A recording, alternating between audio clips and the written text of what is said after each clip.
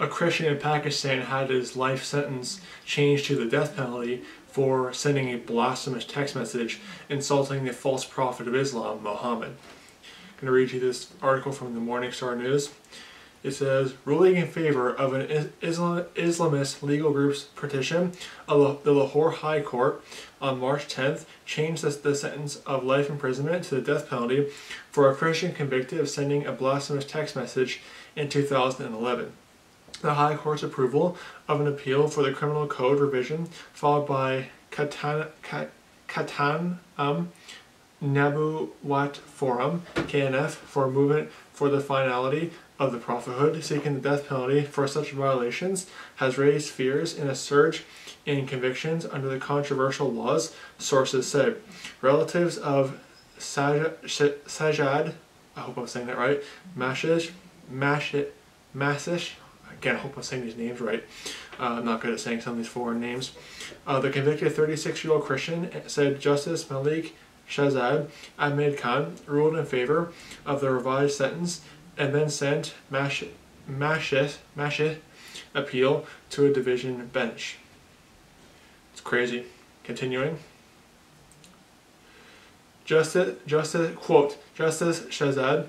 hope I'm saying it right, has forwarded the appeal to a division bench to avoid pressure from KNF lawyers, and it's most likely that this appeal, like other similar appeals, will continue to be delayed due to the fear factor. One source said, Mash's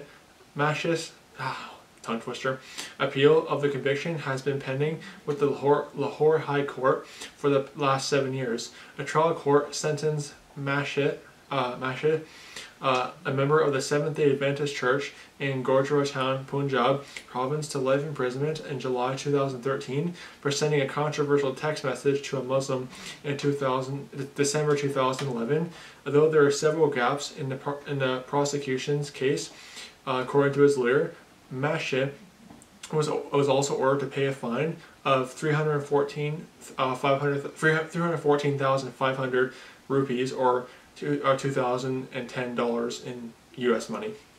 A large number of KNF lawyers swarmed the courtroom during the hearing of both Mash's can't say this name, appeal and the KNF petition, an intimidation tactic designed to obtain convictions and harsh sentences, according to sources speaking on the condition of anonymity due to security fears. Quote, they told the judges that capital punishment was the only sentence for blaspheming Islam's prophet, and that Sajjad must be executed without delay, one source.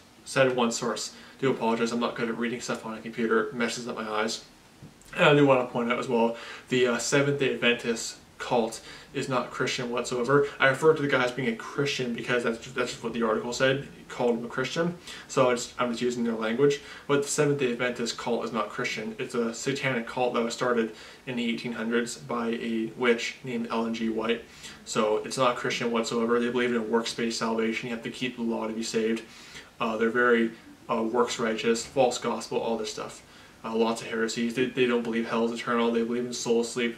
All these wicked heresies. But it just goes to show that what happens when you don't have freedom of speech and church-state separation, you have a theocracy where insulting the false prophet of Islam, Muhammad, gets you sentenced to death. Basically, because Islam cannot stand up to criticism. Muslims and Bible-believing Christians have two different cultures, both theologically and doctrinally. Okay? Two different cultures, two opposing cultures. Bible-believing Christians, we don't try to kill those who insult Christianity. Muslims, they kill those, they want to kill those who insult Islam. Exactly. That's just how it goes with Islam. Islam is satanic, it is demonic. And when you insult Islam, all the Islamists get into a demonic frenzy and want to see you hanged and executed for daring to speak a word against the polygamous, pedophile, false prophet of Islam, Muhammad. You know, oh, I'm sure that'll get me a strike on YouTube and that kind of stuff because, oh, it's hate speech and Islamophobia and everything. Ridiculous. I mean, this is the state of non-Muslims in Muslim-majority countries, just like the state of non-Hindus in Hindu-majority countries, like India. So I just want to show you guys that. And again, Seventh-day Adventism is not Christian, it is a satanic cult, just like how Islam is a satanic cult. So don't be deceived by either of these cults. May the grace of our Lord Jesus Christ be with all the brethren. Goodbye.